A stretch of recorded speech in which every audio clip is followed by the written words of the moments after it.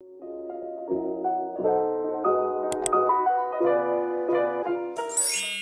guys, welcome back to my channel. I hope you guys are safe and hydrated. If you're new here, hi, my name is ɪռɪᴏᴏ, Darkwaifu. If you're coming back, welcome back. So for today, it's gonna be a quick video. Someone requested about how to like change the UI for Reshade. Decided I'm just gonna show you guys how to do for both, so both Reshade and Gshade.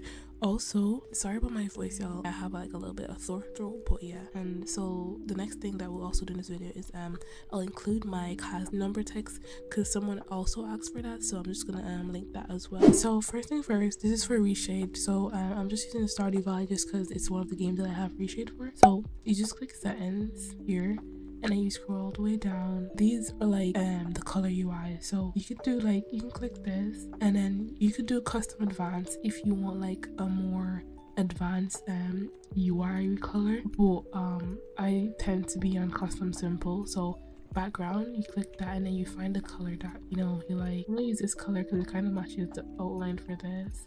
So that's for the background, and then the item background, this is like the color behind the fill there. It's just like an example. I'm so sorry guys, my voice is killing me, but this is just like a little example. And then the black part here is just the text, so you can change the text color to whatever you want.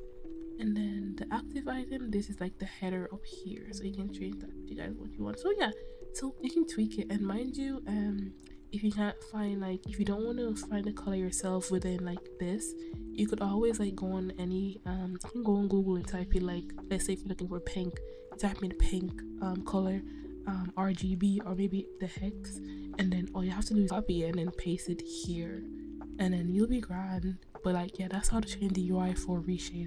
We're gonna move on to how to change it for Gshade. Okay, so my sims were loaded, so I'm gonna show you guys how to do it in Gshade now. So you bring up the panel, right, and then you go to settings, and then you scroll all the way down. You'll see user interface, and this is where your tweak. So literally it's similar to Reshade. So you have background item, background text, active item, so you guys can just play around with these settings, and then you can tweak your UI basically for your Gshade. Lastly, for the person who wanted me to link like my cast display number, I'll link this as well, just to say the way I ordered my CC is like by maxes match and alpha, so I separate them basically. So all my maxes match stuff will be at the top, and then all the alpha stuff will be at the bottom.